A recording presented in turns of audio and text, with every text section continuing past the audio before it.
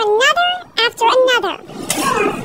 With the dozens of fare beaters, our cameras caught jumping the turnstile or walking through the emergency exit to avoid paying, you'd almost think the subway is free. But not paying still comes at a cost, especially for this man.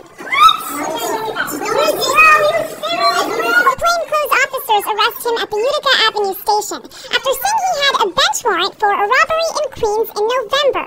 The NYPD is on the lookout for fare evaders because they say it prevents violent crimes from happening. The city has bigger fish to fry when it comes to